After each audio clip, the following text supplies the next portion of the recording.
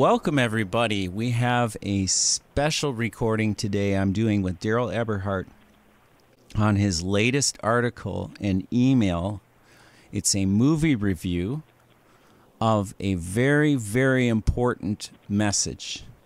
And this message was the message that was, I believe, started by the Morning Star of the Reformation years ago, way, way back now. That would be in the 14th century, if I'm not mistaken, with John Wycliffe, when he translated the Bible from English, from the Latin Vulgate, into English, the common vulgar tongue of the time.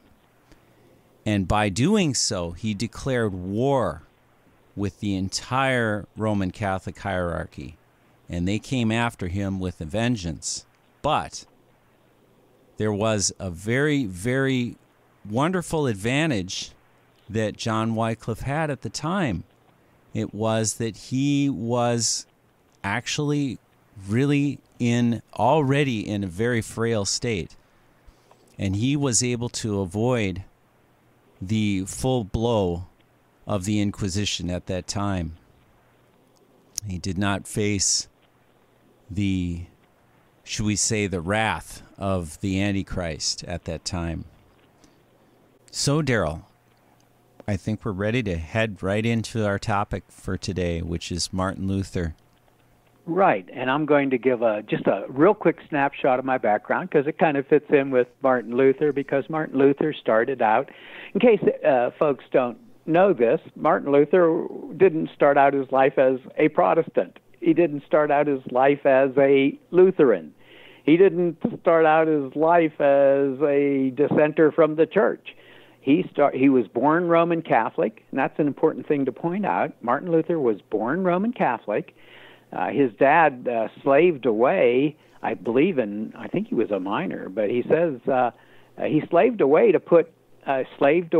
for many years to put Martin Luther, give him a chance that he never had in life, to go to college. And he wanted Martin Luther to be a lawyer. So he sent him for law, and we'll get into that background a little bit more. But Martin Luther was a Roman Catholic, and he went to college to become a lawyer, and he switched his job or his major from law, and he switched it to religion because he became an Augustinian friar, an Augustinian monk, and then he became 2 years later a Roman Catholic priest. So Martin Luther was not a Protestant. Martin Luther initially, and Martin Luther, he was a Roman Catholic and an Augustinian monk and friar and monk, and then a Roman Catholic priest. So Martin Luther was trying to work within the church. He's a Roman Catholic. We need to remember that because a lot of people are ignorant today of history. Unfortunately, we're history challenged here in the USA.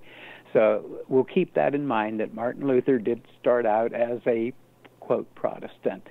And I wanted to give a little bit of my background before we start into the movie so that people know that, well, that number one is that I love a lot of Roman Catholics. So this is not meant to be a Catholic bashing session, and we often mention that.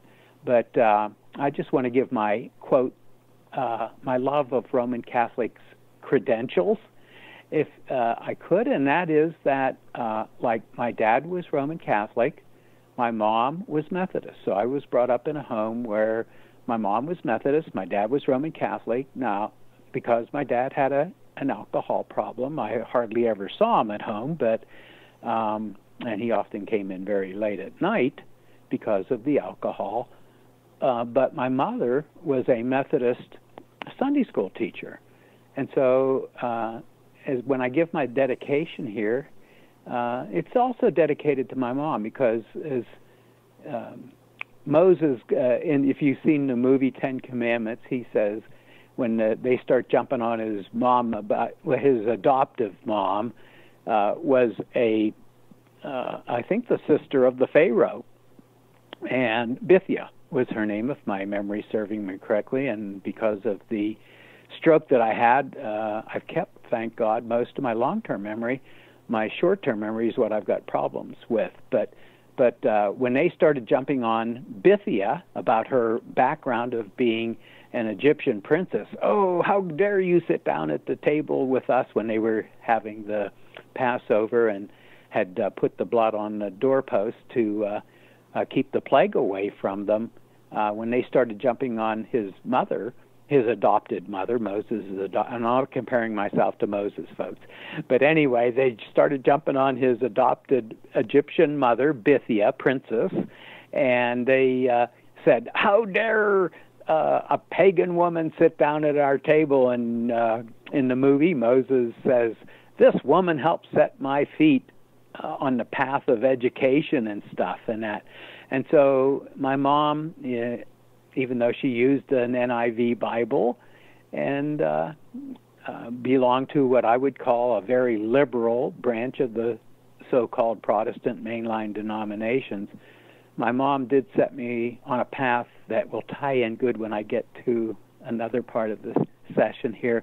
But my mom set me on a path that didn't give me tons and tons and tons of Bible, but it gave me some of the beautiful stories from the Bible. So anyway, my love of Roman Catholic credentials are these, that my dad was Roman Catholic until he died. Probably 90 to 95% of my relatives and my friends, including some of my best friends in high school and that, were all Roman Catholic, still are Roman Catholic. And so if somebody wants to say, oh, how dare you speak against the Roman Catholic, by the way, most of my first cousins and uncles and aunts are Roman Catholic too. I'd say at least 90 to 95% of them. So if somebody wants to say, oh, you're Catholic bashing and you hate Roman Catholics, well, then you're going to have to say, I hated my dad, and that I hated and do hate most of my first cousins and uncles and aunts, which is a bunch of baloney because, I love them. The fact that they're in a system that pretty much it keeps people in the dark, let's put it that way, as to what true Christianity is supposed to be. And we'll get some into that also when we get into my catechism classes that I went to. So somebody wants to say this is Catholic bashing. No, it's not. We wouldn't even be bothering taking the time to do a session like this or to talk about someone like Martin Luther, who, by the way, again, was born Roman Catholic, Augustinian friar, Augustinian monk, and an Augustinian priest 2 years after he became a friar. No. We know of many, many, many famous Roman Catholics throughout history who have stood up against the church when the church was in the wrong, and the church often is in the wrong. The Roman Catholic Church is often in the wrong and tends to kill you if you speak out against them. But they burned John Hus in the English, Huss, was burned at the stake. They burned a number of people that were people of theirs or had them executed who spoke out and tried to reform the church from within. And Savonarola comes to mind, and we won't get into all the dates when these people existed, but the church has a long, long track record of murdering people, and that's why we're going to bring this out, because Luther ended up with a hit contract, a mafia-style hit contract on him to have him killed from the highest levels of the Roman Catholic Church, and also from the devout Roman Catholic Emperor Charles V. So again, I love many Roman Catholics, and I married a Roman Catholic lady, and I went to catechism classes. I never, and we'll get into that, but I went to catechism classes and got thrown out, probably one of the few people ever thrown out, because I knew a little bit of Bible, and we'll get into that. I think it might not be bad to mention those three things right now, but what happened was that when I got married in 1968, I got married right before I was headed for I think it was intermediate Russian at Syracuse University.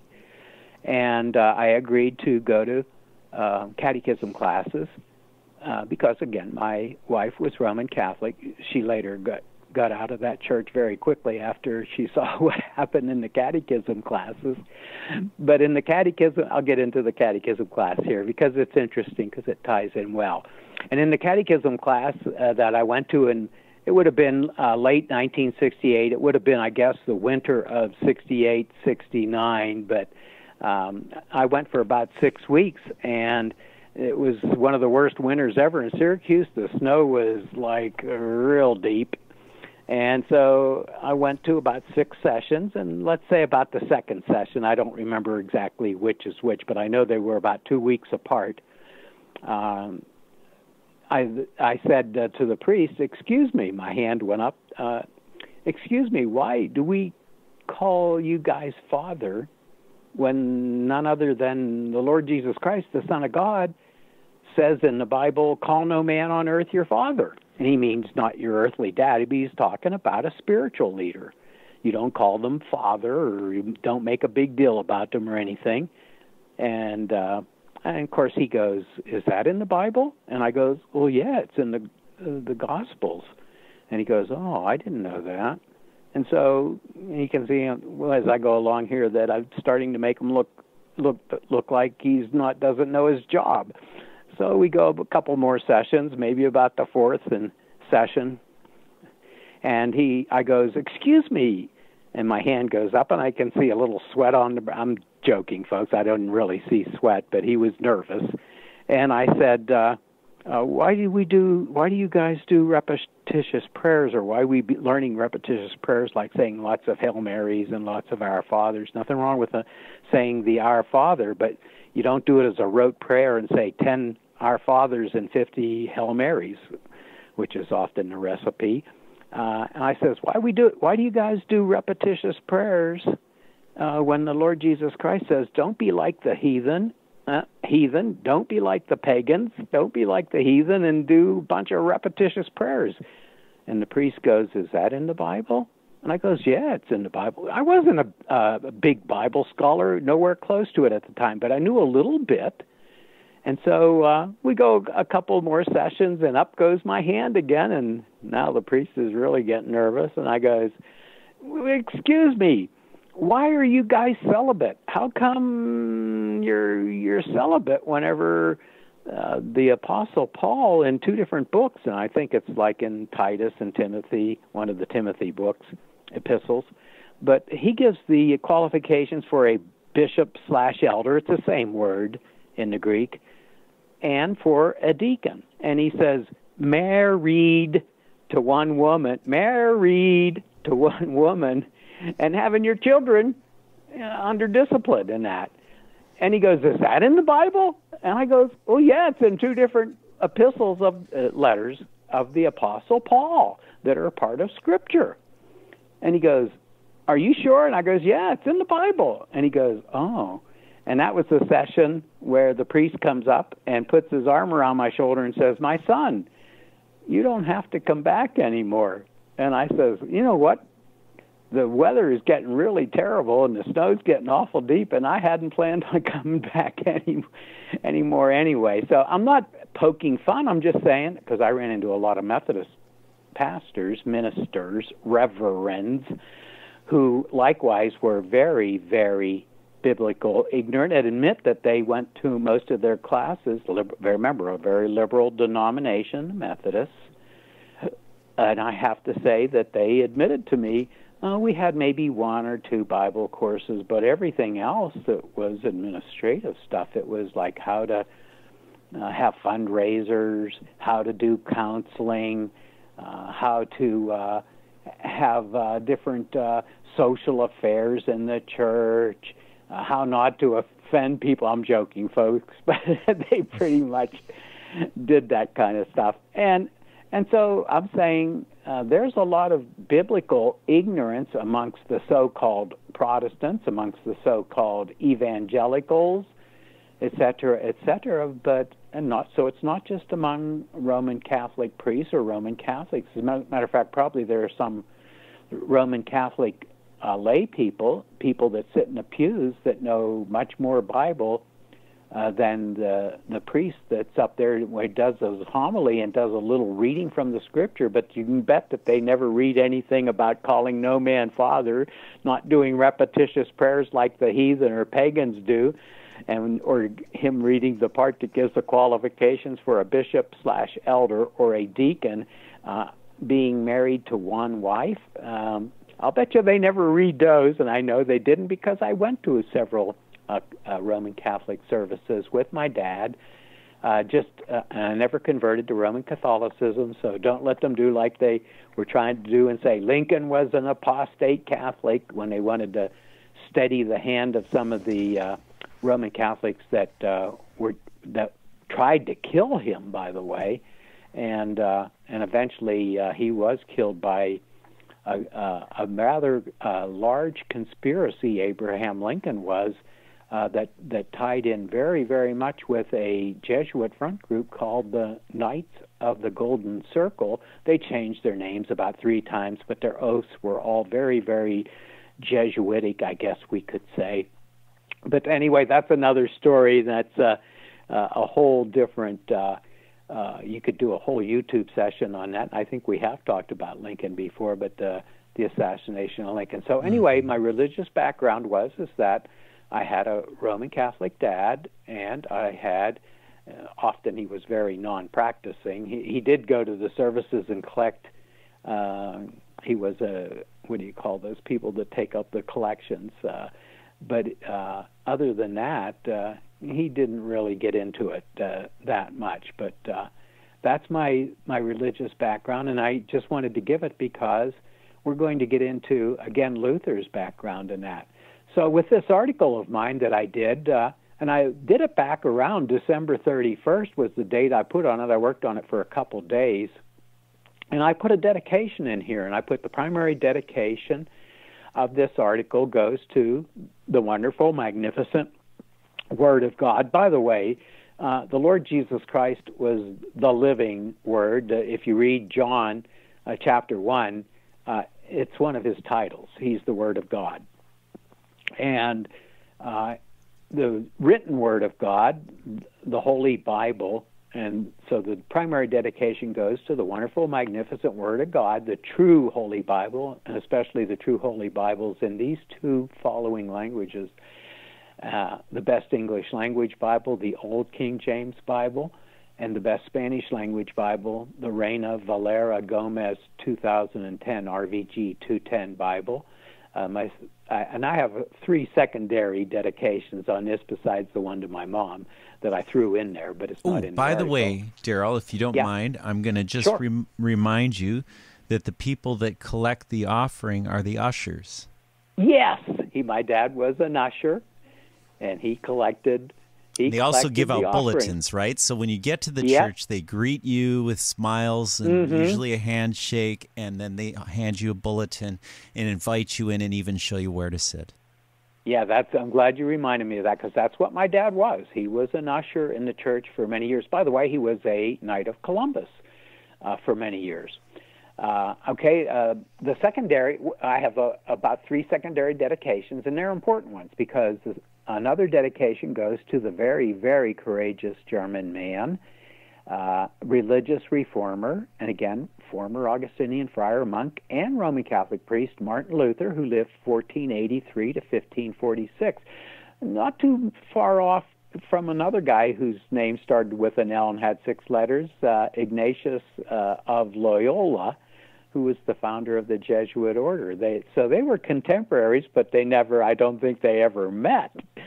And then another secondary dedication of the article goes to a very courageous German female, a German woman named Katharina von Bora Luther, and she lived 1499 to 1552, and she, of course, became the wonderful wife of religious reformer Martin Luther, again, who started out as an Augustinian monk, friar, and priest. And that's important to keep in mind, that we don't forget that this was a Roman Catholic individual, Martin Luther, who tried to work for reform within his church, from the inside of the church, trying to reform the church, not to start a Protestant denomination. His job was, he thought he was going to clean up the church a little bit, and he ran into a buzzsaw called the Roman Catholic hierarchy and the emperor, Charles V, and we'll get into that more. And then another secondary dedication of this article goes to another very courageous German man that most people in the United States have never heard of, Duke or Prince Frederick III the Wise. He was one of the electors of Saxony. He lived 1463 to 1525, and he was a big protector of Martin Luther, and he's portrayed in this movie very well for being a very wise and courageous gentleman. He's the one that really saved Luther's life, because they put like I said, a hit contract out on Luther. We'll get into that more. But between the church and state, they basically put out a mafia hit contract on Martin Luther for trying to work within the church, because the church often doesn't like you to try to reform it from the inside out. There were some other people too, like whenever they tried to get infallibility put through, there was a guy named von Dollinger, who was probably one of the top scholars in the Roman Catholic Church. He died a very suspicious, very convenient death because he was speaking out against papal infallibility, and they didn't like that. So anyway, let's get into the... do you have any questions up to now, Bret? Oh, yeah. I was just thinking about the catechism. You know, it's interesting how that word came about. I find it's from a Latin root. And I have a historical reference of the year 1502, and it comes from the word, my Latin isn't good, so it's like a catechismus, if I might say. And I think it's interesting because that was a Roman Catholic term then? I would imagine. Yeah. Would imagine. Oh, and I wanted to give just real quick my background, because my military background is very interesting. Mm-hmm. I went straight from high school to the U.S. Air Force, spent 20 years in the U.S. military, divided between the U.S. Air Force and the U.S. Army, probably about closer to two-thirds of it in the Air Force and the other a little bit more than a third in the U.S. Army. 26 years total in the U.S. intelligence community. Of course, 20 of that was in the military, but 6 years of it was as a DOD, stands for Department of Defense civilian, in a top U.S. intelligence agency. I got lots and lots of foreign language training in Russian and Arabic. I got to go to Egypt, by the way, twice, temporary duty, TDY. Mostly from the Air Force. It was the Russian and Arabic, basic and intermediate Arabic language training. I have a BA in Russian from the University of Maryland that I picked up when I was stationed had switched over to the Army when I was stationed in Berlin, Germany, so I got a lot of credits that from my previous language training. A lot of it was straight university credits, especially the Russian language that was at Syracuse University under contract with the U.S. Air Force. I was stationed at Offutt Air Force Base, and twice I had really sweetheart assignments. Twice at Athens, Greece with the U.S. Air Force. I flew on RC-130 and RC-135 reconnaissance aircraft, and that's what the R for Romeo, RC stands for RC-130. It means a reconnaissance aircraft.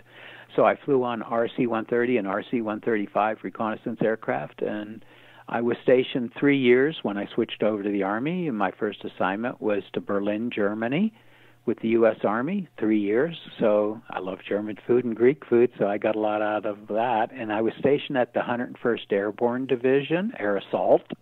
Was an instructor for my last 4 years in the U.S. Army at the U.S. Army's Intelligence Center at school at Fort Huachuca, Arizona. I taught a class on the Middle East, and I sponsored and escorted. As a matter of fact, I escorted 4 Egyptian generals that were visiting there, and because of my background, and I spoke Egyptian halfway decently, Because of that, I got to be an escort officer, and I sponsored a number of officers, including an Egyptian lieutenant colonel and an Egyptian major.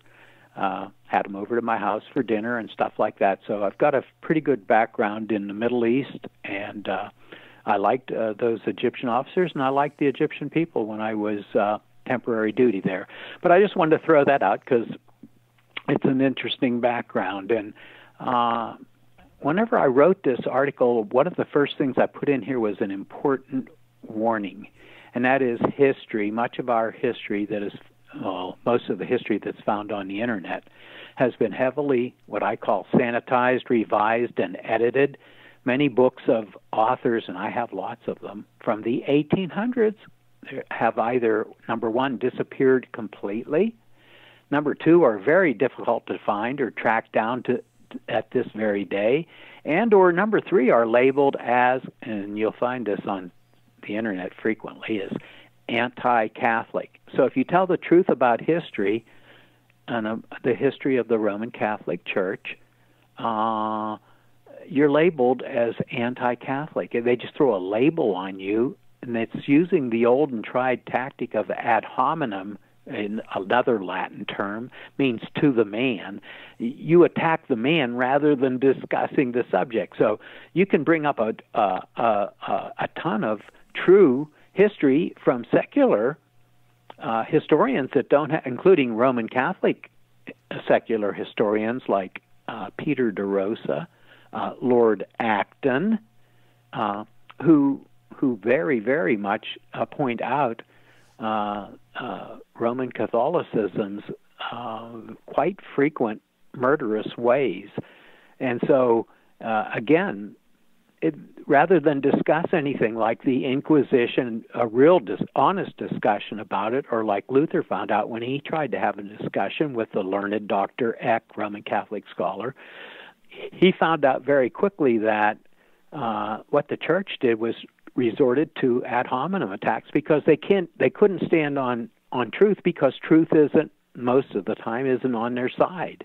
And so many of our encyclopedias and history textbooks likewise have also been heavily sanitized, revised, or edited. And because what happened is, over a century ago, we got a lot of Roman Catholic priests and their agents, mostly priests, and that made tremendous strides in their efforts to, number one, infiltrate and get on textbook selection committees, and also to get on talking with different encyclopedia companies, because they gave a warning to those companies, threatened them with like economic boycotts. These various encyclopedia companies, they were told to exercise or to rid their encyclopedias of any entries that were considered hostile to Roman Catholicism, particularly to the papacy, and or to various Roman Catholic orders, such as the Jesuits, and especially the Jesuits, and you will find out that that's what has happened.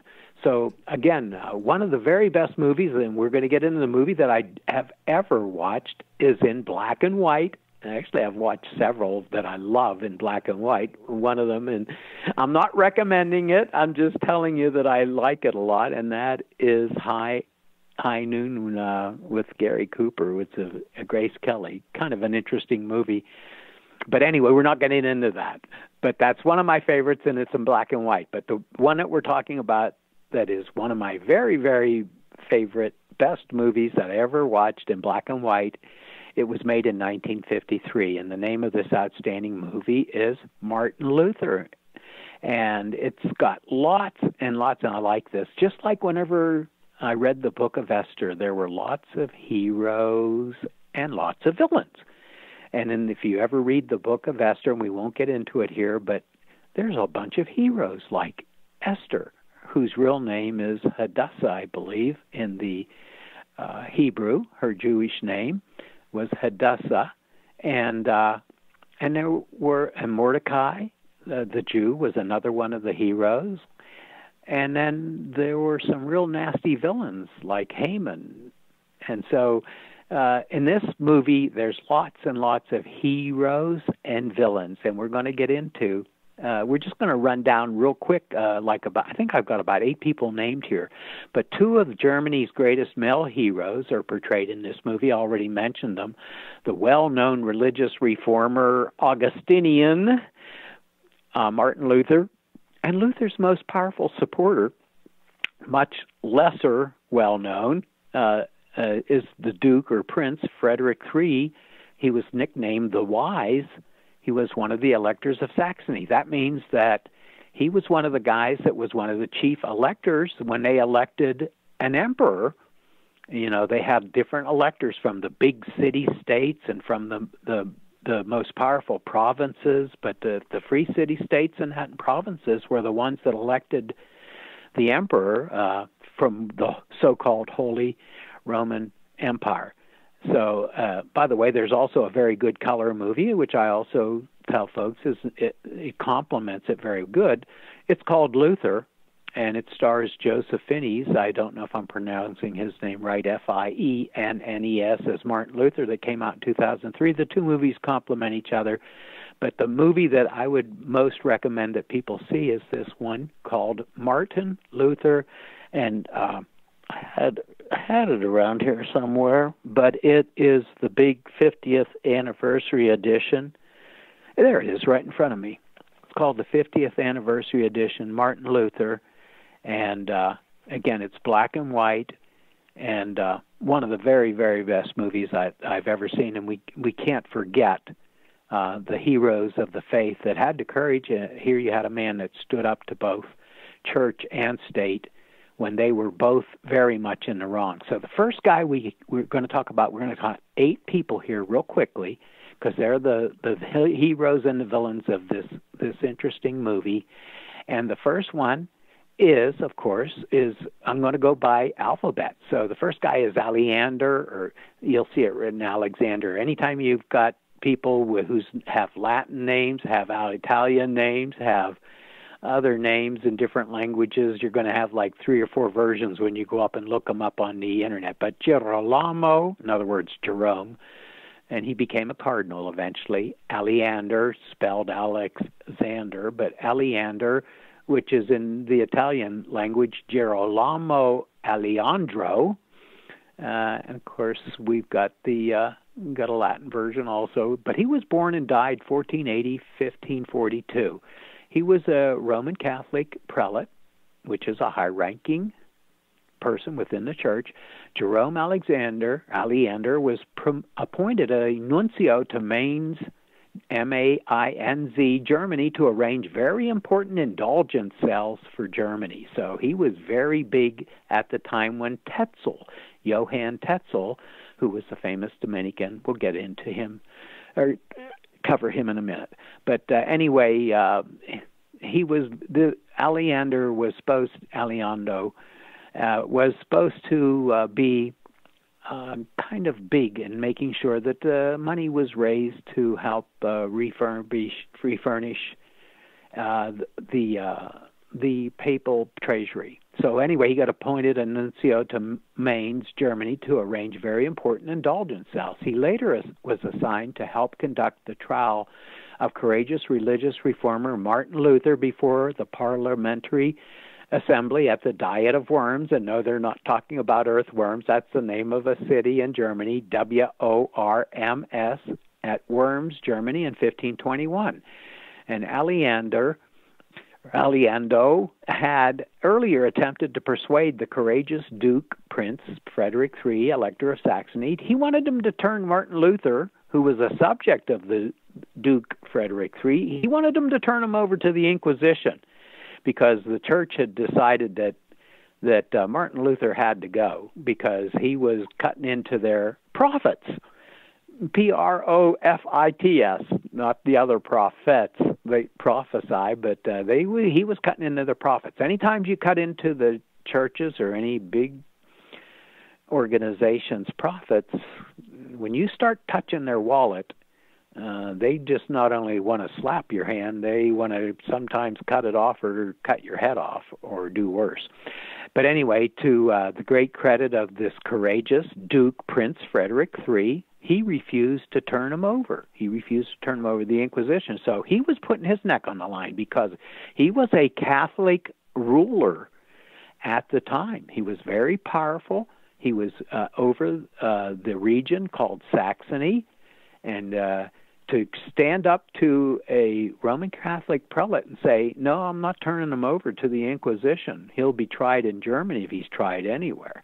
So anyway, our second character, and she's a very, very courageous woman, is named Katharina von Bora.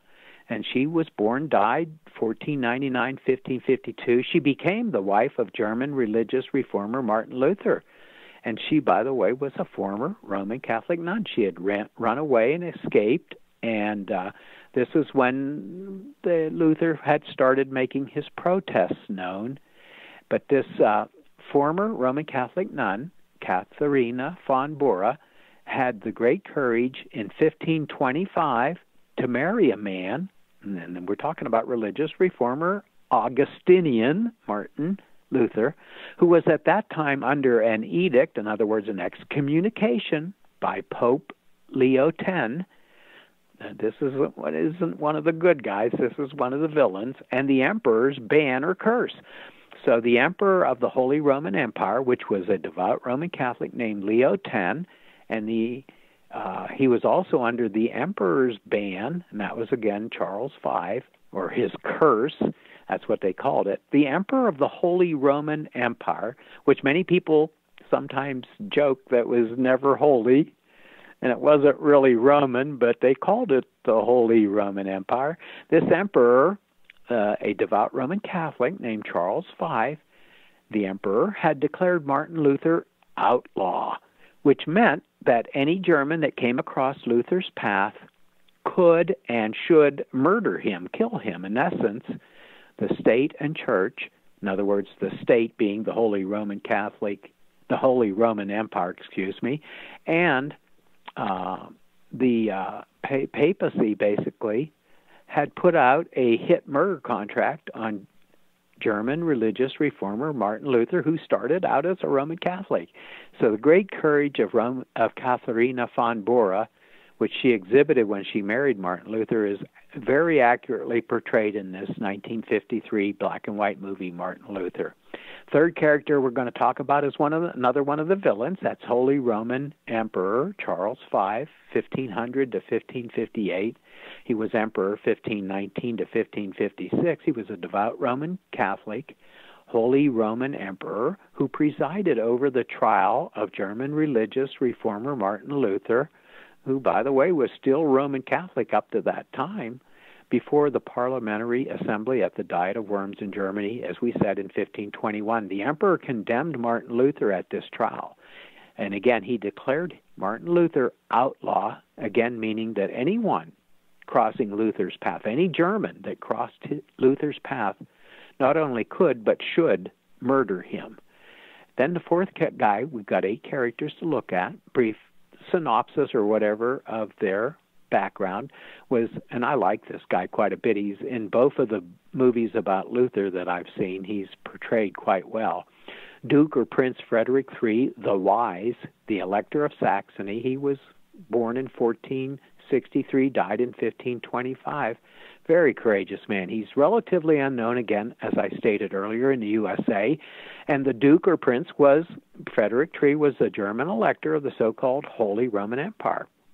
When religious reformer Martin Luther was condemned by both church and state at that parliamentary assembly at the Diet of Worms in Germany, 1521, Duke Frederick III quickly had Luther kidnapped. I have kidnapped in quotation marks because, it looked like a nasty kidnapping was taking place where they're going to murder him, but instead the kind, good-hearted, wise, courageous Prince Frederick III had Luther kidnapped and taken to the Wartburg Castle that's right next to the town of Eisenach, Germany.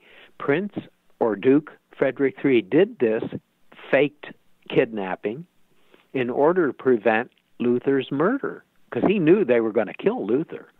And if he hadn't done that, there would have been no Protestant Reformation. Luther would have been a dead man. So the great courage exhibited by this Roman Catholic elector of Saxony at the time. He was a devout Roman Catholic.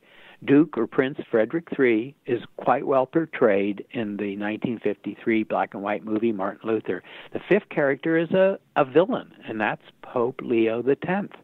And he was born in 1475, died in 1521. He was Pope, looks like only about 8 years, 1513 to 1521.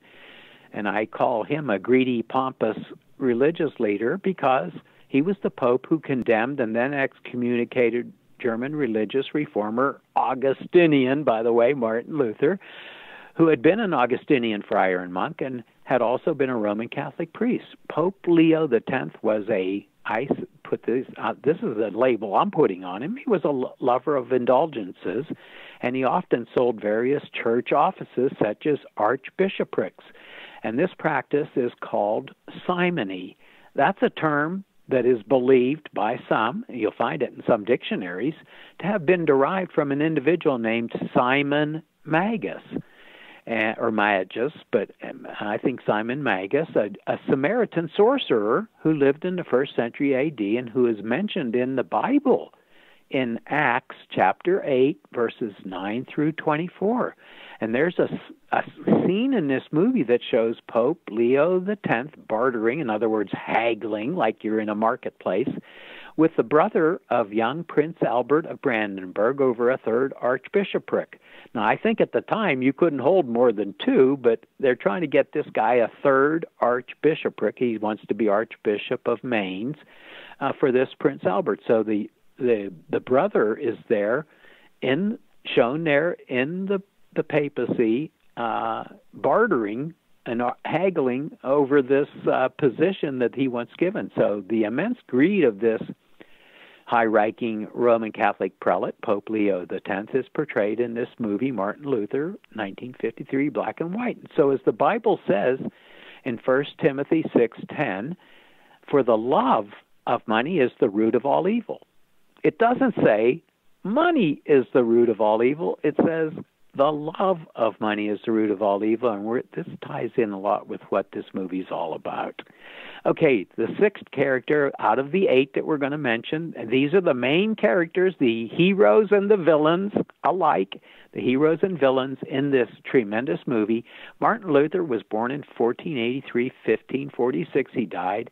Again, former Augustinian friar and monk, former Roman Catholic priest. So in 1501, German-born Martin Luther entered the University of Erfurt, and that's spelled E-R-F-U-R-T, which is located pretty much in the center of Germany, in central Germany.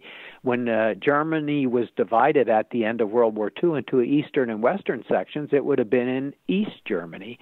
But he went there in order to study law. Again, his father wanted him to have a much better life than the father had, who had spent years working in the mines.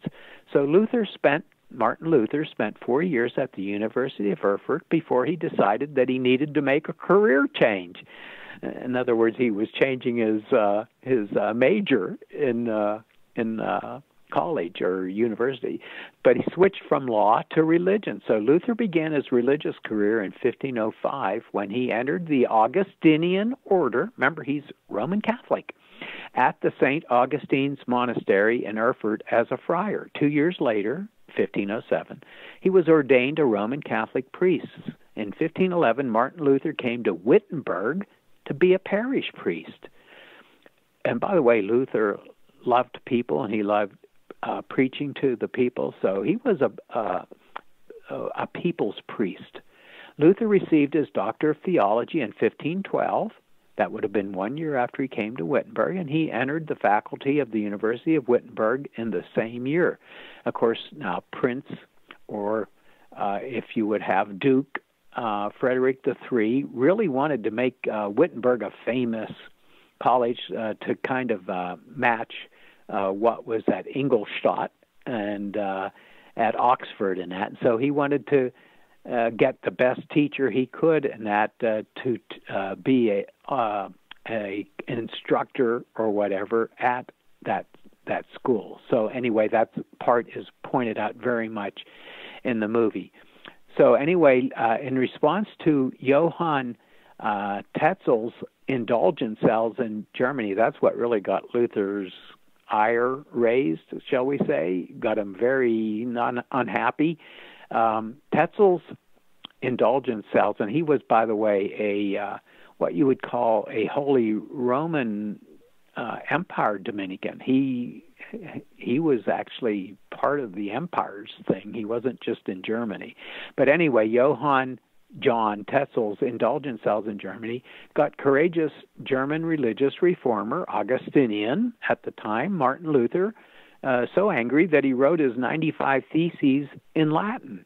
And his 95 Theses were quickly translated by some of the German people into the German language and soon spread not only over much of Germany, but also over much of Europe. In case you can't tell, I think the world of Martin Luther.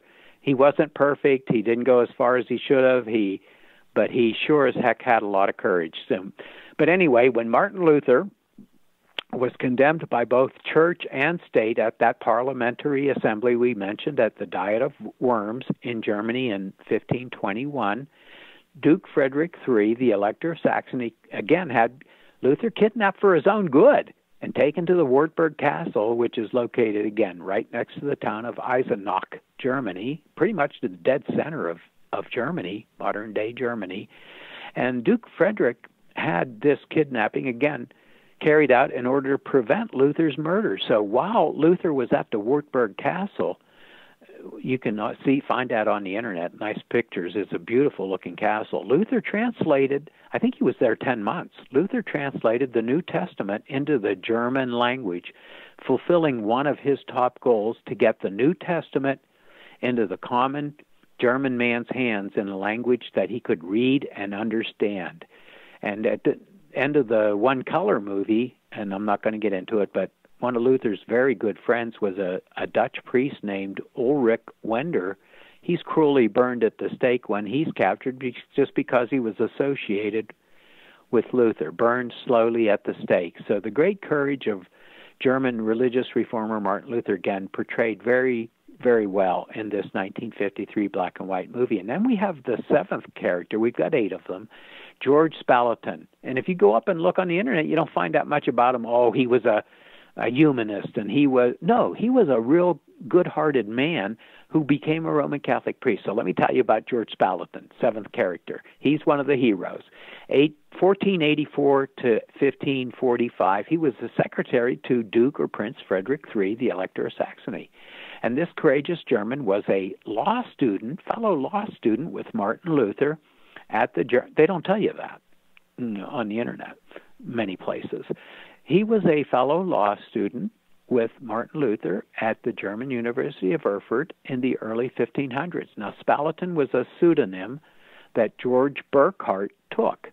Now, Luther himself had entered the University of Erfurt in 1501, but like his friend Martin Luther, George Spalaton gave up his pursuit of a law career in order to become a Roman Catholic priest. Now, whereas Martin Luther, soon after leaving the University of Erfurt, first became an Augustinian friar before he became a Roman Catholic priest 2 years later, Spalaton, when he got out, he immediately became a Roman Catholic priest before becoming a tutor for the nephews of Duke or Prince Frederick III, the Elector of Saxony.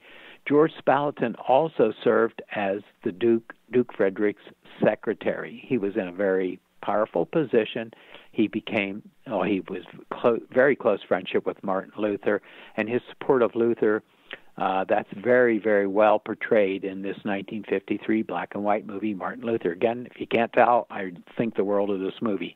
8th and final character that we want to examine of our list of heroes and villains, and if we had any noisemakers or something, we could go boo or hiss. This guy was a real piece of work. He was named Johann John Tetzel, definitely a villain. He was born somewhere around 1465. People aren't sure, so that's one of those things when you look it up, it's listed as circa, meaning approximately around that time. But he died in 1519. He was a Roman Catholic Dominican friar. He was also the inquisitor for Poland and Saxony. So, the Dominicans had the Inquisition for a while. Of course, someone took it from them and ran it. Some people say the Jesuits took it over, really. But anyway, Johann Tetzel was a Dominican friar of the so-called Holy Roman Empire. And he was what I would call an indulgent salesman extraordinaire. Johann Tetzel had been born in Saxony in Germany. Tetzel had been appointed, again, Grand Commissioner for indulgences for, again, all of Germany at the time. Tetzel had also earlier, as we mentioned, been appointed the Inquisitor for Poland and then Saxony. Johann Tetzel's abuse of his license, so-called, to sell indulgences in Germany brought him into conflict with a Roman Catholic Augustinian priest named Martin Luther, who's one of the heroes. In fact, Tetzel's sale of indulgences in Germany was a major motivator for Luther to post his 95 Theses in Latin, which were quickly translated into German and then widely distributed through Germany and throughout many other parts of Europe. The great salesmanship, in other words, in his sale of indulgences of Johann Tetzel, is very well portrayed in this 1953 black and white movie, Martin Luther. And again, as 1 Timothy 6:10 says, for the love of money is the root of all evil.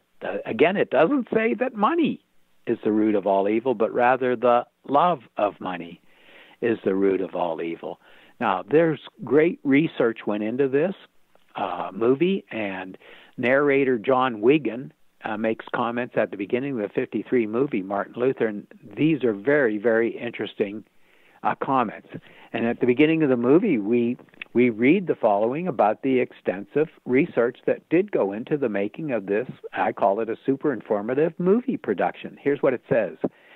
This dramatization of a decisive moment in human history is the result of careful research of facts and conditions in the 16th century as reported by historians of many faiths.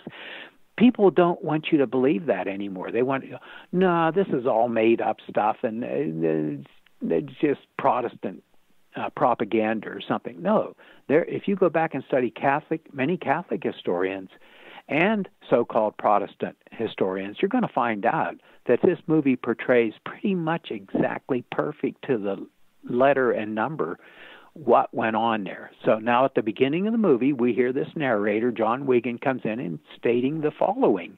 And this is important. He says, 1,500 years after the birth of our Lord, talking about the Lord Jesus Christ, the lands and people of Central Europe comprised the Holy Roman Empire, a strange and mystical commonwealth which compelled allegiance both to emperor and pope. Keyword, compelled. Powerful in this political structure were the rich states and free cities of Germany, like the one we were talking about, Saxony, where Frederick III the Wise ruled.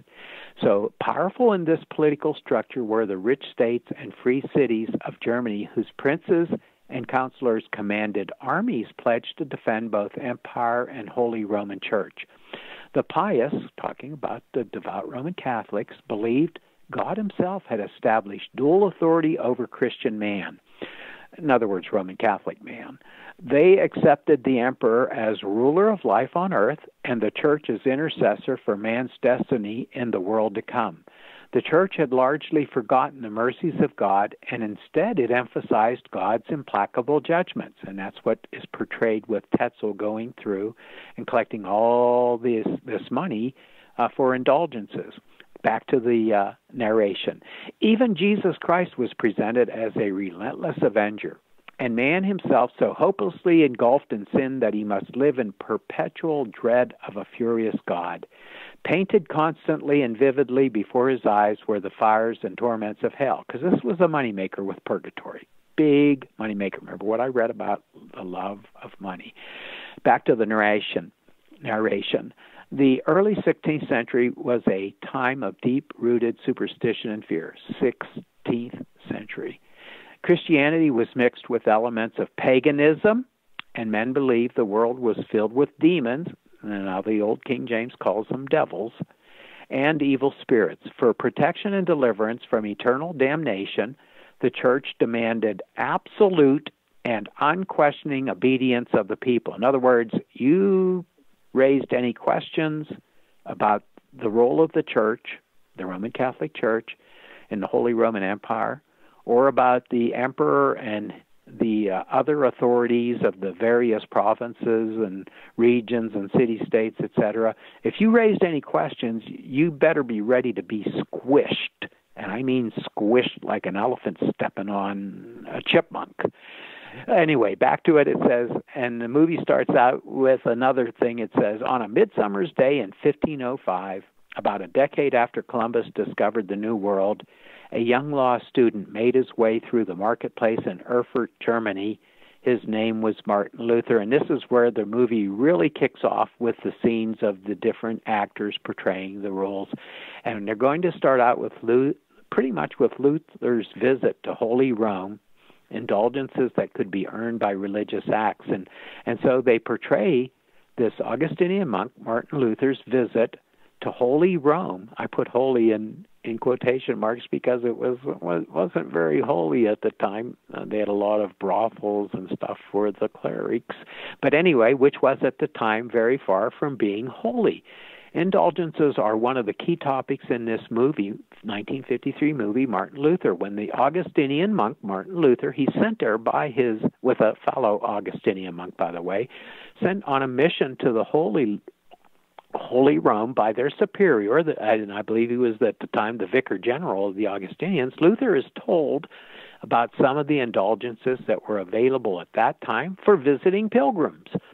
And we're not being mean or anything. This is what was really happening. So for some examples, I tell people, please see the paragraph immediately below. So at this part of the movie, you hear the voice of the Augustinian vicar general. He's sending Martin Luther off, and so he's telling him, and so you're going to hear his voice about what he needs to do or see when he's in so-called Holy Rome. He goes, you must not fail to hear a Mass before the altar of St. John in Lateran. There's a short pause, and then you hear the Augustinian vicar general telling Martin Luther, set in a certain wall, you will see two crosses. Behind one cross, the relics of Peter. Behind the other cross are the relics of Paul. An act of faith performed there will relieve your soul of 17,000 years in flames. Folks, a lot of this, they still tell you can get indulgences for making visits to various Marian apparition sites, etc. This still goes on, that you get time off in purgatory, which is a fictional, no basis for it at all in the true Holy Bible. You have to go to the Apocrypha or something to find anything about something like purgatory. There's heaven and there's hell. There's no in-between place called purgatory. It's not in the Bible. Okay, back to the narration, and the monk is evidently had told Luther to see this. He says, be sure to see one of the 30 pieces of silver for which Christ was betrayed, for it carries an indulgence of 14,000 years. Now, where does anyone come up with all of these exact number of years and that for indulgences and that? And you get another pause, and then you hear the voice of the vicar general saying, and be sure to also see the Scala Sancta, the very stairs that Jesus climbed in the palace of Pontius Pilate. And our Father said on each step earns 9 years indulgence, and on the step where Christ fell, you will see a silver cross. For that step, a double indulgence. And then you get another pause. And then you get another scene in the movie is Luther's reaction to his Augustinian superior's, quote, harvest of relics when he went into the lowlands. And these are relics whose veneration could earn the venerator. This still goes on to what today, if you go up into Marian perpetual adoration sites and that, you can get time off of you can just earn different things by adoring the monstrance. But anyway, here's what happens. In this movie, 1953, black and white, Martin Luther, it shows how much time the veneration of relics could earn the venerator off of his stay in purgatory. So we hear the Augustinian vicar's voice saying the following about his recent harvest of relics from the lowlands. He goes, and of course these things are put in like glass cases and stuff. But he says 4 fragments of St. Jerome. He means a bone of St. Jerome. Then there's a pause. Now remember, he's got a whole bunch of people standing around him, including the Roman Catholic priest, George Spalaton, and Martin Luther is standing off to the side listening. And he goes, and we've got 2 of St. Chrysostom. And it means 2 fragments of a bone. You get a pause, and then he says, and from the veil sprinkled with the blood of the Savior, and there's a pause, a morsel of the very bread eaten at the Last Supper. Another pause, and then he says, and this, another pause, with a nail driven into our Lord's dear hands. Pause again, then you hear a fragment of the true cross. And then he pauses and repeats the same thing, a fragment of the true cross, and people are all looking at it, and some people are bowing down already. And then he tells, I think he asked Spalaton at the time, he says, give me the list. And he goes, pauses, with these relics, as in all the others I have brought, if a pilgrim were to venerate every single relic in our church, he would be forgiven of his time in purgatory 1,902,202 years plus 270 days.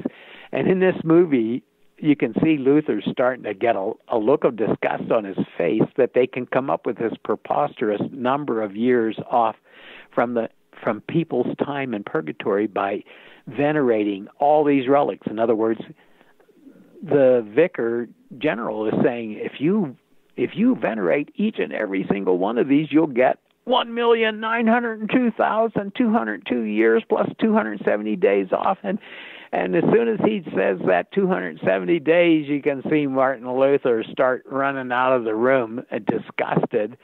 And the vicar general turns and he goes, and now Brother Martin, who was standing there, and the vicar general kind of lost sight of him and goes, Brother Martin. And, of course, Martin Luther's not there, so the vicar heads into the room where Martin Luther is right after this has occurred, probably within minutes.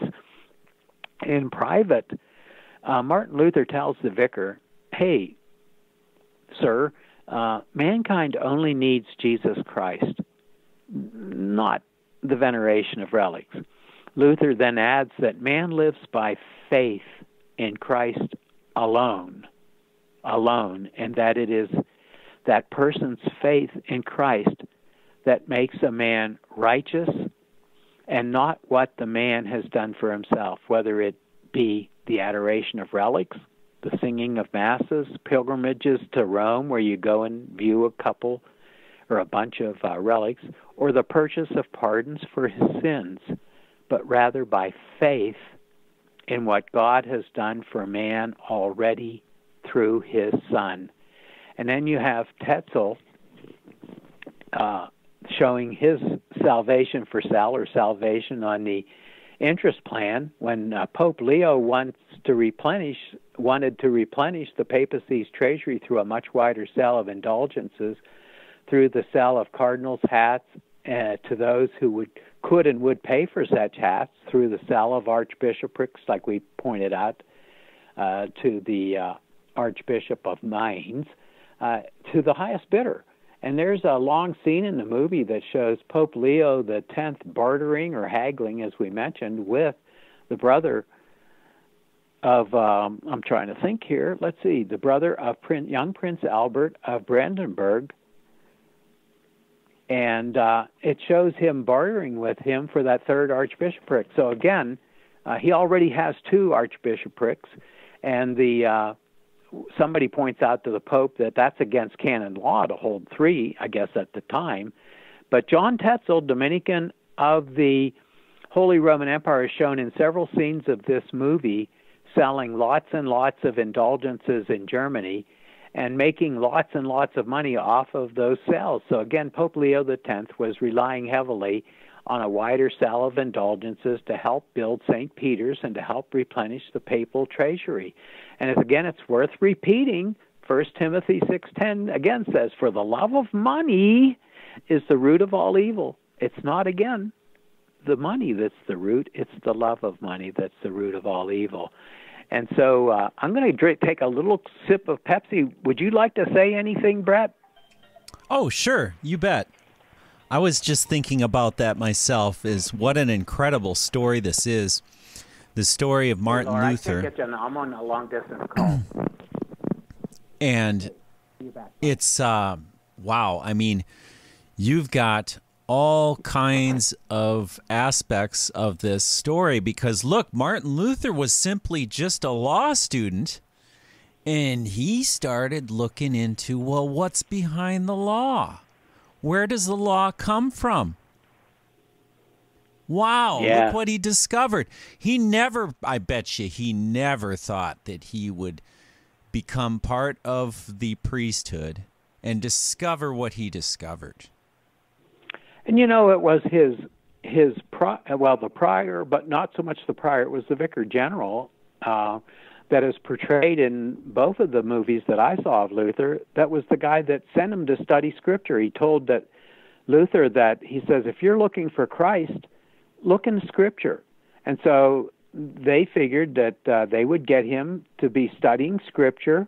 Now, of course, they would be studying the Latin that was the Roman Catholic Latin Bibles, but they still, that for him to be a professor, a doctor at the university under the Duke or Prince, as they called Frederick III in Saxony, they wanted him to be knowledgeable in the Scripture. So that guy set him on the path to looking into the Scripture. And the more that Luther looked into the Scriptures, the more he found out that there was a lot of doctrines and practices within the Roman Catholic Church, not just indulgences, but that was one of the main ones that got him going, is that there were many practices and doctrines within the Roman Catholic Church that didn't square with what the Bible said. And Luther is portrayed in both those movies, as he was in real life, a very inquisitive person. And he questioned things. And from the Scriptures, he's just started more and more and more seeing that there was something wrong, very wrong, with the Roman Catholic Church. And so the next scene that we find out, he gets a drop-off of indulgence cells. And this is a major scene in the movie because they show, I put here the disappointment, but it's more than disappointment. There was quite a bit of anger.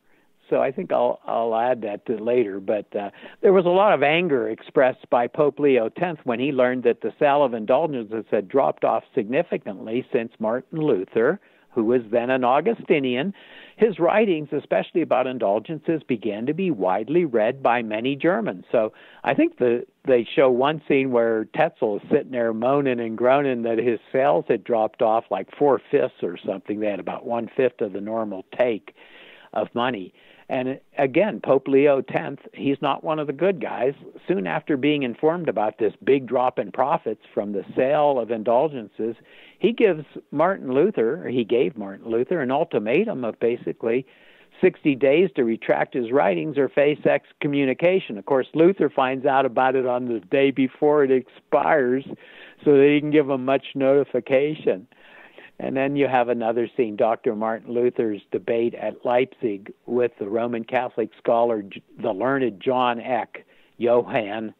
And a lot of these names have been anglicized, but his name in German is Johann, Dr. John Johann Eck.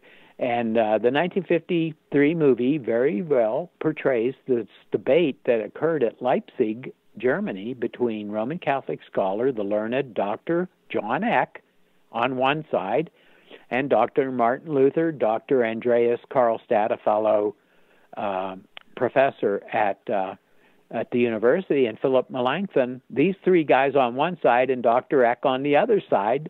Dr. Eck, of course, representing the Roman Catholic side, and Martin Luther, who is a Roman Catholic at the time, as is Andreas Karlstadt and Philip Melanchthon. They're representing the side against indulgences. Dr. John Eck is defending the sale of indulgences. And some of the hot points of contention that occurred at this debate and are shown in the scene in the 1953 black and white movie occurred when Martin Luther pointed out a couple things to the learned Dr. Eck. He says, number one, the church was founded on Jesus Christ and not the Apostle Peter, as the Roman Catholic Church maintains. Now, this is a very hot-button issue, even with the Roman Catholic Church to this day, because they maintain that the Apostle Peter is what the church was founded on. But here's what happens. Martin Luther maintained that his authority for making the statement that the church was founded on Christ and not Peter, he says his authority for making that statement was none other than the Apostle Paul. And that's right after that Eck had named off a bunch of church fathers who disagreed with the Apostle Paul and had Peter as the foundation of the church. And very clearly the Bible teaches that there's no other foundation that can be laid other than Jesus Christ. And now the other hot button point that Luther hits in this scene is he goes, and this happened really, he goes, it was not necessary for salvation to be subject to a Roman pope. And of course, Dr. Eck flies off the handle. He goes ballistic, as we say today. The learned Dr. Eck says, Luther, hey, Martin Luther, do you think you're the only one who knows the truth? And Luther replies by stating the following, I tell you what I think. I have the right to believe freely, to be a slave to no man's authority, to confess what appears to me to be true, whether it is approved or disapproved, whether it is spoken by Catholic or heretic. And Dr. Eck comes back, then you deny the authority of the Pope. Dr. Luther goes, well, listen now, in matters of faith, I think that neither council nor pope nor any man has power over my conscience. And where they disagree with Scripture, I deny pope and council and all. A simple layman armed with Scripture is greater than the mightiest pope without it. Dr. Eck goes, heresy! Dr. Luther, heresy! And Dr. Luther goes, heresy? So be it. It's still the truth. And, of course, they got into screaming match that that's the same heresy that John Huss stated and all that stuff. And Luther says it doesn't matter who says it, whether a heretic says it or Catholic says it, it's still the truth. You know, live with it. It's true. So based on these preceding events, including the debate with Dr. John Eck, the Augustinian vicar released Martin Luther from his vows to the Augustinian order. One of the movies it's shown to be a very kind act, and I think even in this black and white movie it's shown to be a kind act because he wanted Luther to be freed up to speak his mind, but he also was protecting he was protecting the Augustinian order, of course. But after he had been put under heavy pressure from the Roman Catholic hierarchy, including from Papal Rome itself, he was told to either rein in Martin Luther and shut him up or do something.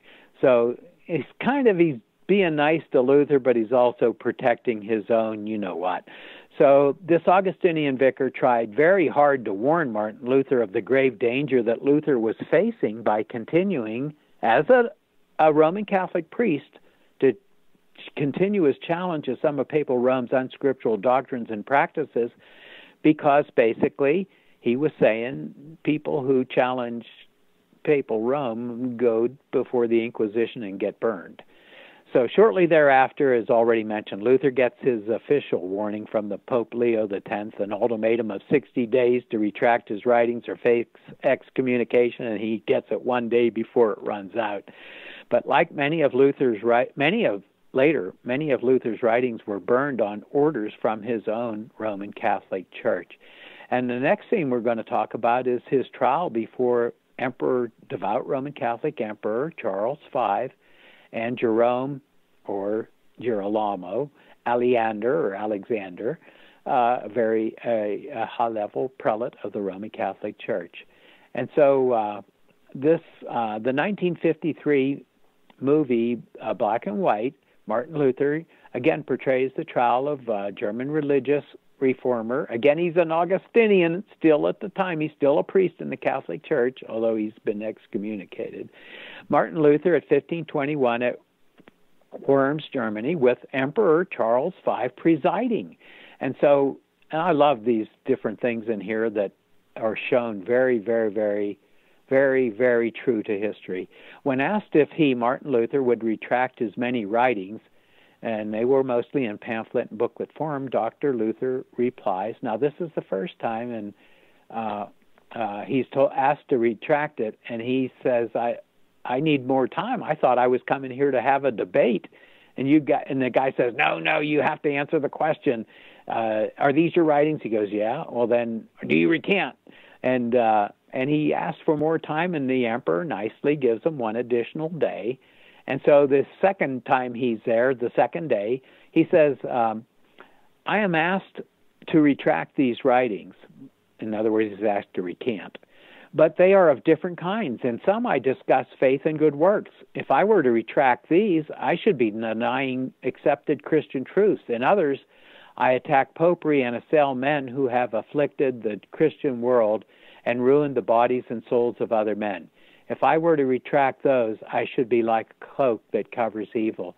I am only a man and not God, but I must defend myself as did Jesus Christ when he said, as I say now, if I have spoken evil, bear witness against me.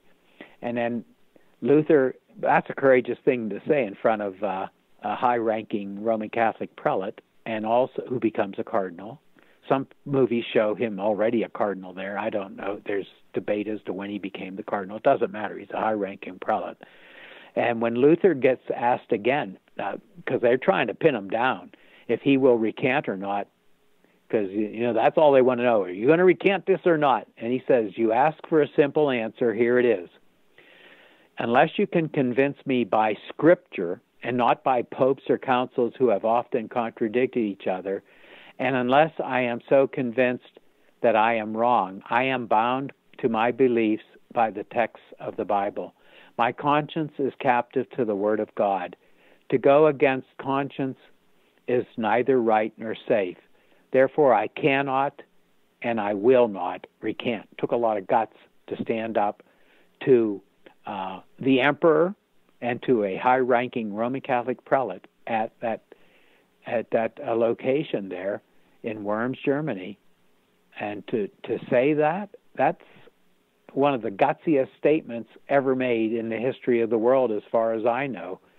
And of course, we have other martyrs that gave their lives and were murdered for their testimony that gave very courageous answers. But this was a very, very courageous answer at a trial where both the emperor and, as already stated, a high-level prelate of the Roman Catholic Church were presiding, with the emperor being the top presider. Well, although you could say that the Roman Catholic prelate also had a lot to do with the excommunication and the him being declared outlaw. And that's what was the effect of this, is that he was declared outlaw. So I've been covering quite a bit here. Do you want to say something while I take a sip of Pepsi? Sure. Darryl, I've been listening to you, and I think, well, come to think of it, wasn't Martin Luther a whistleblower? I would imagine he was. That's a good way of putting it, because he saw things in the church that he thought were wrong. Yeah, he would have been I guess we would say a 16th century, because that'd be the 1500s, right? A 16th century whistleblower. That's correct, Darryl. So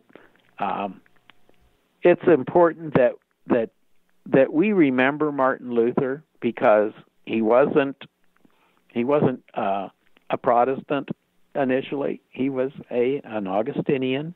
Again, started out as a monk, a friar, and then a monk, and then he became, and 2 years later, he became a priest.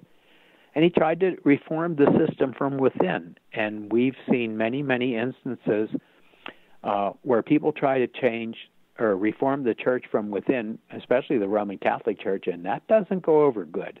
And usually, if you get a what do they call those? A safe conduct thing that often, as we pointed out, doesn't work. It's not worth the paper it's printed on. If you get a trowel, often you get your tongue pulled out ahead of time or something, or you more or less, literally sometimes, but figuratively many times, you're not allowed, there's no debate. You think you're coming for a debate, and you get there and they tell you, you got two options.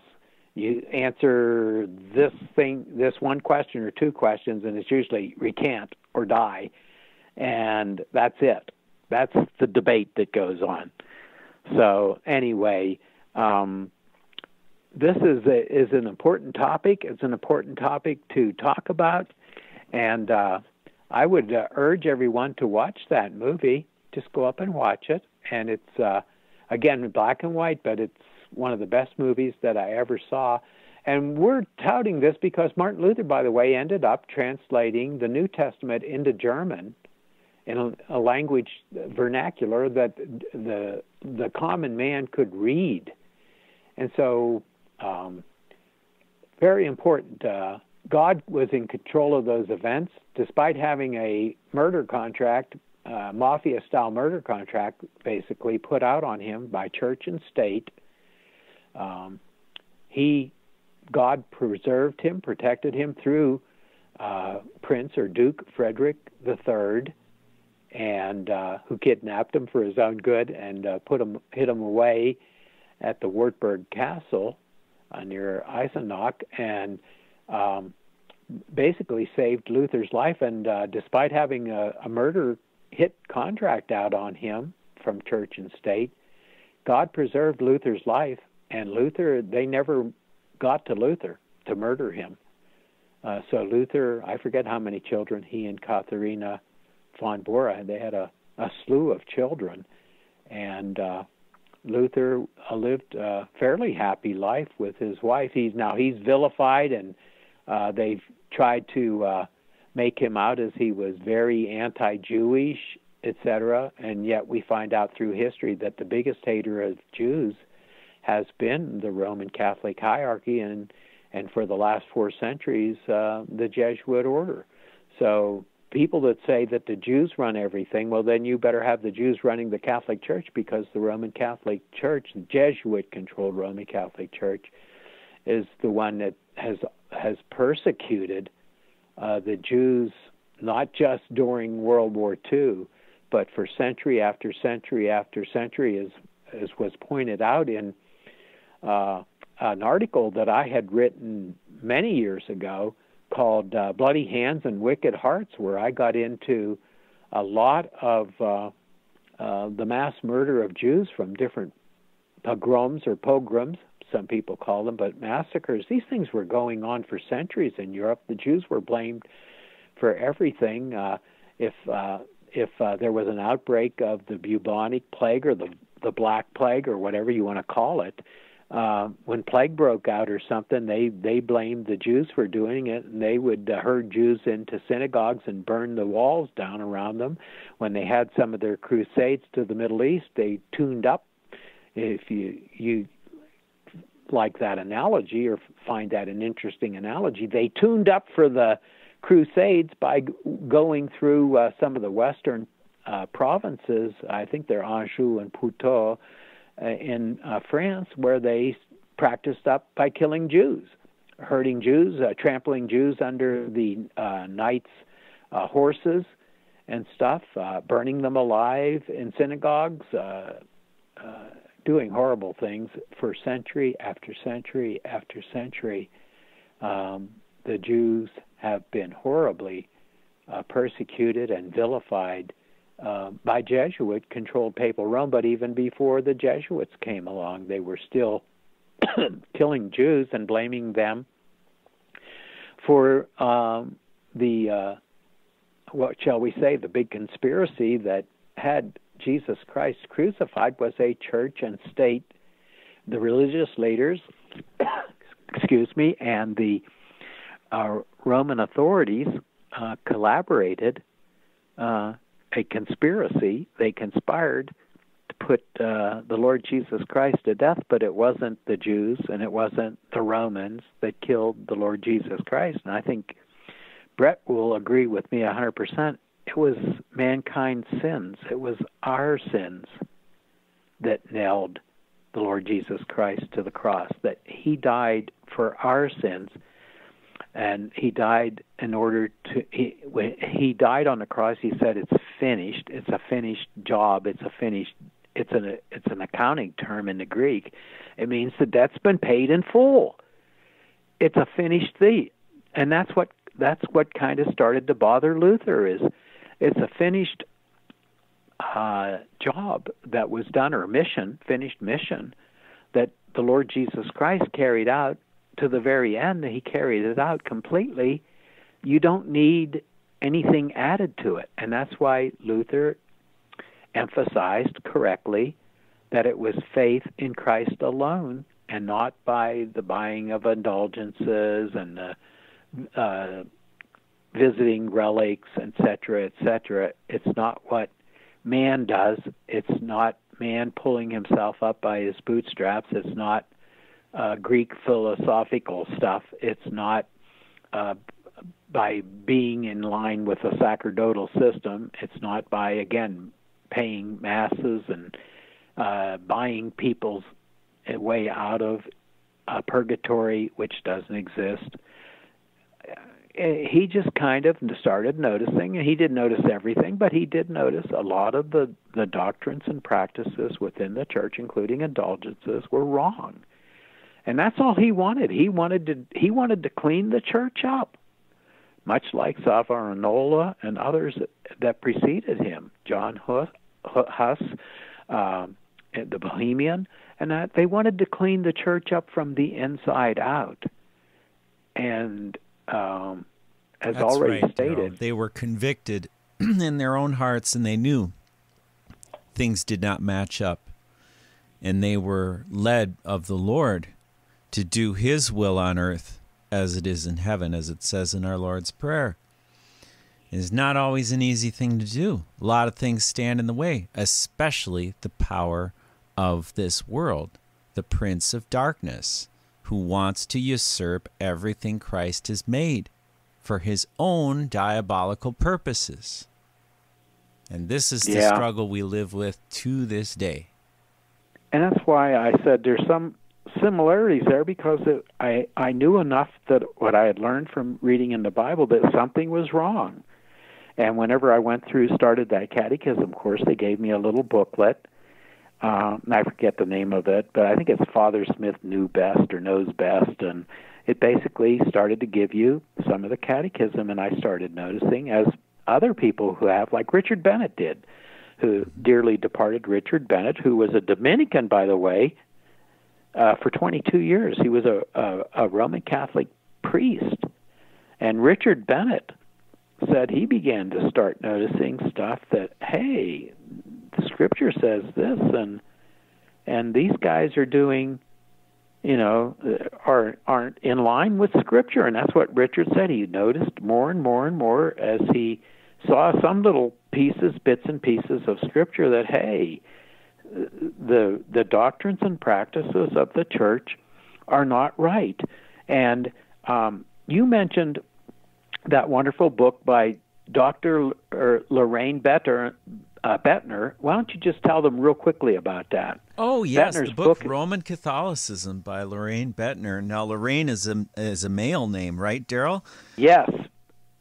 Because I thought he was female. Yeah. Go ahead. Yeah, he was a professor, was it? Or I know he was a scholar. Born on a farm. He graduated from Princeton Theological Seminary in 1928, and where he studied systematic theology under the late Dr. C.W. Hodge. Previously, he had graduated from Tarkio College, Missouri, and had taken a short course in agriculture at the University of Missouri. In 1933, he discovered the honorary degree of Doctor of Divinity. Excuse me, I said discovered. It was received. He received the honorary degree of Doctor of Divinity, and in 1957, the degree of Doctor of Literature. He taught Bible for 8 years at Pikeville College, Kentucky. Having resided in Washington, D.C. for 11 years and in Los Angeles for 3 years, he lived in Rockport, Missouri until his death in 1990. Dr. Bettner's other books include The Reformed Doctrine of Predestination, Studies in Theology, Immorality, The Millennium, and A Harmony of the Gospels. And that was taken from the inner flap of the book, Darryl. And I thought that book is a tremendous book. It was one that I gave. Now, my best friend's first wife died of cancer. But the thing that pretty much brought both of them out of the Roman Catholic Church after being many, many, many years in the Roman Catholic Church was when they read Dr. Bettner's book, because Dr. Bettner, unfortunately, it's been out of print for quite a while. You can still buy some used copies that you can search on you the got internet. A story behind that too, don't you, Darryl? You looked into that pretty deep, didn't you? Well, actually, yeah, because I wanted to get more copies of the book, and the Conversion Center used to carry it. Now, the Conversion Center is, they're located in Hagerstown, Maryland. Now, the secretary is in North Carolina, and that's where they were at one time, in North Carolina. And she wanted to republish it, and she wanted to have the Conversion Center to republish it. And you know what? She called up the people that published the book. It wasn't it Protestant Reform something or that, but anyway, the publishers said they weren't going to republish it, and she said, "Well, how about letting us republish it ourselves?" Nope, we're not going to republish it, and we won't let you republish it. And so that was what happened. That tremendous book, which, by the way, the reason it was so good is that it was very laid back. There was nothing caustic or vitriolic, to use a couple big words, nothing caustic or vitriolic or nasty in it. Dr. Bettner just sat down, and he very calmly says, okay, here's what the Bible teaches, and here's what the Roman Catholic Church teaches. And like I said, that book basically was the book that caused two very devout Roman Catholics, both of them at the time Eucharistic ministers, and people who are Roman Catholic know what I'm talking about. They both taught, I think, the CCD or something, the catechism classes at the church, but they were both from very devout, large Roman Catholic families, and they basically, it wasn't easy for them to leave the Catholic Church. And at first I gave them Dave Hunt's book, A Woman Rides the Beast, which is a good book if you're interested in a lot of history, and a lot of the Catholic doctrines and that are covered in Dave Hunt's book, A Woman Rides the Beast. But that book was kind of a turnoff to my best friend. But after he read Dr. Lorraine Bettner's book, he left the Roman Catholic Church. And so did his dearly departed wife. She died of cancer a few years later, but they both showed. We're talking about great courage. Martin Luther. It took great courage for both of them, my best friend and his wife, his dearly departed first wife. It took great courage for them to leave the Roman Catholic Church, and a lot of people don't realize that.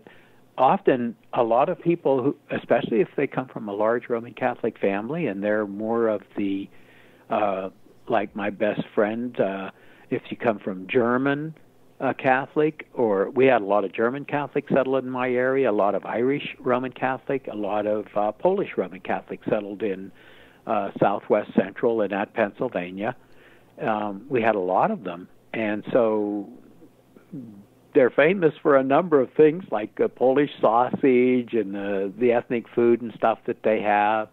Unfortunately, in my area, Pennsylvania, here, a lot of them, and it's not limited to just them, but they had a reputation for being very heavy drinkers. We're talking of alcohol. And, of course, my dad was from a very fairly devout Roman Catholic family, and they had a fair amount of. My dad came from a very large family, a lot of brothers and sisters, and they were a lot of heavy drinkers. And my dad, of course, was an alcoholic all his life, and I hardly ever saw him growing up. But yeah, alcohol is a big problem, and we've mentioned that. I've been trying to watch the clock here, and sure, have we Darryl. been getting close to about an hour and a half, or I don't know. I'm sure we're past an hour and a half by now, Darryl. But there's no better time than the present to continue, on the path of really declaring in every facet of our lives the importance of coming to the knowledge of the truth, coming to the knowledge of the Reformation, coming to the repentance that, many nations came to repentance. But do they teach this in the schools? Of course not. It's absolutely preposterous what's going on right now. And I think a lot of people are very angry, Darryl. And you know what? There are people that are still looking for truth, and you don't, whether you're Roman Catholic or non-Roman Catholic, truth. A lot of people have given their lives or risked their lives. Some have given their lives to get truth out, and sometimes it's only in the secular arena. A good example of that is Gary Webb, who was suicided, 2 shotgun shots to the head. And there's lots of other examples of people that have risked their lives and or given their lives to get truth out. Gary Webb was an award-winning journalist, and he was exposing drug laundering and arms running and all kinds of stuff. But he went after the CIA, and he was murdered, suicided, I say, for his efforts. And there's been many people throughout history who have been murdered for either pursuing the truth or putting the truth out or distributing the truth. There's many people who, as we found out through our study of history, Bret and me and some of our friends, that people, especially if they were trying to get the Bible in the vernacular, as they say, what they mean is in a dialect or language that's not necessarily a cultured or top diplomatic language or anything, but just trying to get it into the basic, like English or German or Spanish, that the common man understood, and that were true to especially the New Testament true manuscripts. And that's why we emphasize not only the Word of God, but the true Bible, and that is the old, as we already mentioned, the old King James Bible. Don't buy this lie that, you can't understand it because it's a bunch of archaic words. No, there's a few archaic words in it, but it was a language that has a rhyme to it, that has a built-in dictionary to it, and it's the language that for missions for over a century. This was the language that the old King James Bible that caused many missionaries to go out in the field. It was responsible for a lot of revivals. The newer Bibles can't claim that. The newer Bibles are based on some very faulty, between 2 to 5 very faulty manuscripts, Greek manuscripts. And so that's what we're looking at right now, is that people like Luther risked his life to get the Bible translated into German, the New Testament especially, translated into German, and others preceded him. Tyndale risked his life, gave his life to get the Bible. He wanted the Bible translated into English. And we've had, as Bret pointed out, a lot of people risked their lives or gave their lives to give us a Bible in a language that we can read and understand. And for centuries, The Roman Catholic Church wanted the people to be ignorant of the Bible because the Bible points out a number of things that, shows that they're wrong, as I pointed out when I went through the catechism course. We're not supposed to call any man on earth our father. We're not supposed to spiritual leader. We're not supposed to do repetitious prayers like the heathen do.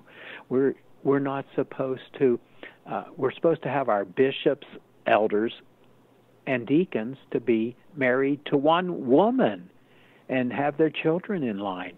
That stuff's all in the Bible. Now, I have to ask everyone, how much is the Roman Catholic Church following what God has commanded in the Bible? And that's why they have for centuries tried to not only kill the people translating and distributing the Bibles, but they tried to burn all the Bibles that they could as fast as they could. And when they found out they couldn't burn the Bibles and the Bible-believing Christians fast enough, they decided to take a different tactic, and that was to undermine the true Bibles and to put out many of these false Bibles.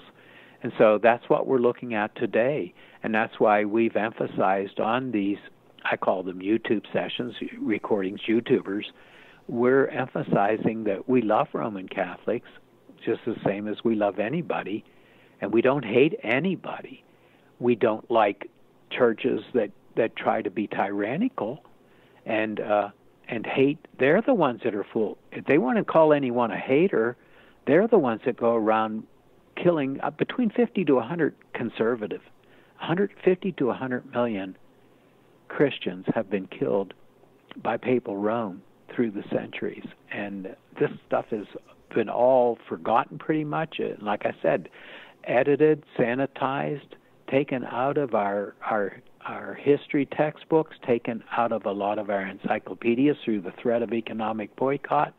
Anything negative to papal Rome, like their heavy involvement in the murder of Abraham Lincoln, their heavy involvement in the fomenting of the American Civil War. And again, we've done separate YouTube sessions on those.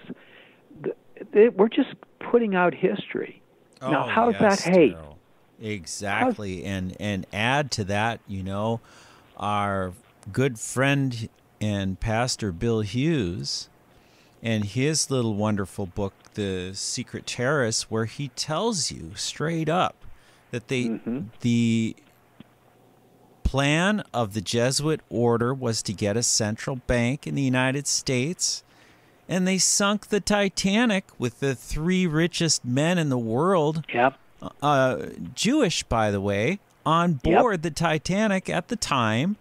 They sunk it on purpose to get the Federal Reserve System going. Because all 3 of those Jewish bankers were opposed to a central banking system, and they knew it, and there's no way they could have got it through without them gone.